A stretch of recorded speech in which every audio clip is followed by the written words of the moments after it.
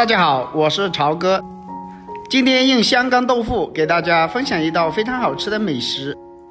这样做出来的香干豆腐出锅以后香辣开胃，下酒下饭都非常的不错，而且做法简单易学。下面就跟着我的视频一起来了解一下我是怎样制作的吧。今天我们准备的香干豆腐是圆的，用这种香干豆腐做出来比较有嚼劲，而且吃起来的口感也非常的不错。我们把香干豆腐去掉一点头部，然后把它切成薄片。豆腐营养丰富，不管是大人小孩都特别爱吃，所以我们切豆腐的时候一定要切均匀一点，不要切得太厚。如果切得太厚的话，吃起来就不香了。把所有的豆腐切成我们手中这样的厚片就可以了，也非常容易熟。豆腐切好之后，装入大一点的碗中备用。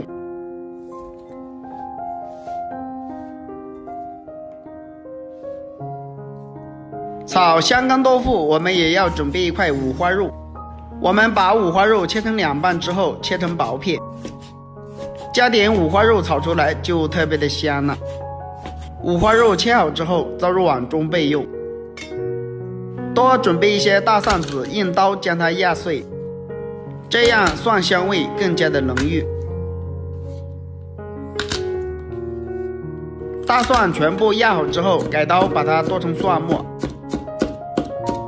这里也不要剁得太碎。蒜末切好之后，装入碗中备用。准备一块去了皮的生姜，切成薄片，然后改刀切成姜丝，最后切成姜末。姜末切好之后和蒜末放在一起。准备一些小米椒，把它切成小圈。小米椒切好之后也装入碗中备用。再准备3个青椒，把辣椒把切掉之后将它片开，然后改刀切成小段。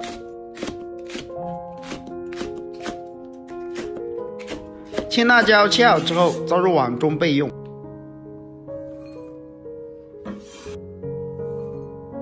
接下来我们准备一把小葱，把葱叶和葱白分开切，把葱白切成葱花，切好之后和姜蒜末放在一起。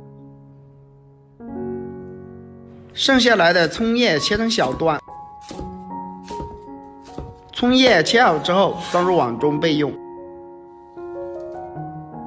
准备一个小碗，加入1勺辣椒酱，再加入1勺黄豆酱，一点点食用盐，1小勺生抽，一点点鸡精，少量的胡椒粉或者是五香粉，倒满1小碗清水，然后用勺子将它搅拌一下，搅拌均匀。提前调个料汁是为了节省炒菜的时间。搅拌均匀之后，先放一旁备用。接下来锅中把水烧开，加入1勺食用盐入个底味，然后把切好的豆腐放入锅中焯水。豆腐焯水的时候一定要把水烧开，因为香干豆腐它是烟熏的，如果不焯水的话就有一股烟的味道，所以我们要用开水将它烫一下，把豆腐中的豆腥味给它焯水焯出来。焯出来以后，我们将它困水捞出来，放到大一点的碗中备用。接下来起锅，加入少量的食用油，油热之后把切好的五花肉放入锅中，开大火把五花肉炒香炒熟。朋友们，视频你都看到这里了，如果朝哥的视频对你有帮助的话，就伸出您发财的小手给我点个赞呗，感谢大家的支持。五花肉炒香之后，把姜蒜末、小米辣全部放入锅中，继续开大火快速的翻炒均匀，把五花肉炒香。